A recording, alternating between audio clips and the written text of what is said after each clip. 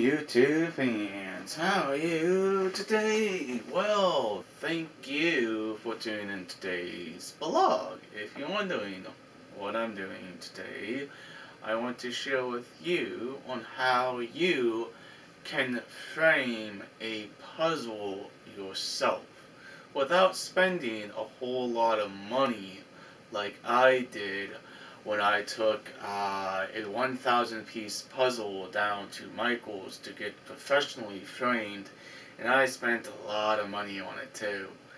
And this is something I picked up down at my local Goodwill store. This frame here, I had this wooden one, and I also have this beautiful metal photo frame as well. You can put one big giant one, or you can put little pictures of family members or whatever you want in this one. I thought that was pretty cool as well. But this frame here is actually going to be for this little puzzle right here. You can see it's already taped to the back of the mat itself. This is what's going to go in the picture frame like this. And if you get used photo frames, do yourself a favor. Make sure you clean the glass and everything, and do be careful. Don't cut yourself on the glass itself. And we are also going to put this as well. This is a pretty nice frame actually. It's just going to sandwich the puzzle together, and it's going to hold it nicely. You can also use it this way, or you can also use the actual existing cardboard. It came on the frame itself. But this actually originally had something in it, but I took it out to reutilize the frame.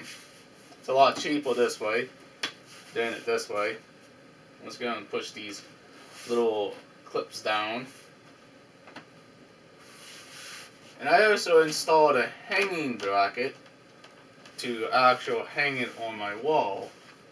Because once you put all these like layers and stuff, you're not going to have enough room to put like a hanging wire hook things on these at all.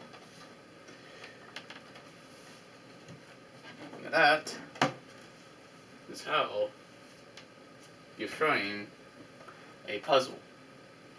By looking what you can actually frame would be a lot nicer, and also would cost a whole lot less instead of spending a lot.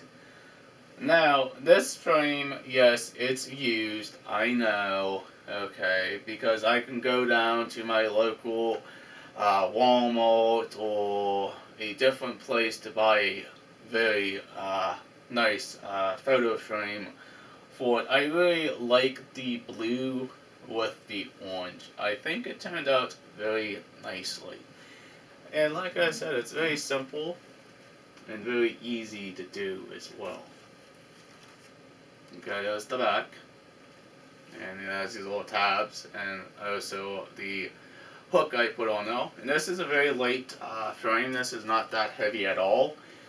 I'm going to use one of my actual screws and a stud in my wall, and this will actually go on my wall.